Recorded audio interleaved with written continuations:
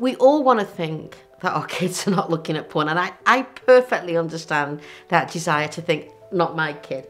What we know from study after study, without question, if you have a son, then you should assume, especially by the age of around 13 or 14, that he has looked at porn. Whether he has chosen to look at porn or it has come at him through Pornhub, Snapchat, Instagram. And I think what a lot of people don't get is that mainstream is hardcore. We were recently in a classroom with a group of 7th graders, and the question that all the boys had was, is it true that girls really like to be tied up? The reason we think about pornography and hypersexualized media as a public health crisis is that it is not an individual problem. It is a societal problem. Asking a parent to prevent their kid from seeing porn is like asking a parent to prevent their kid from breathing polluted air.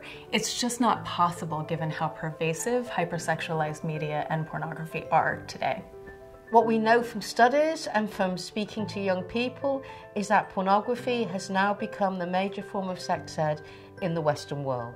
Another thing that the porn culture is teaching them is that aggressive forms of sexual behavior towards girls and women is completely normal.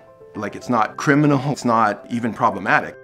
As a parent, you're constantly looking for valuable resources that are going to help you do the best you can for your kids. And that is absolutely what I found with Culture Reframed. I was impressed by the parent program and the continued research that the organization is doing.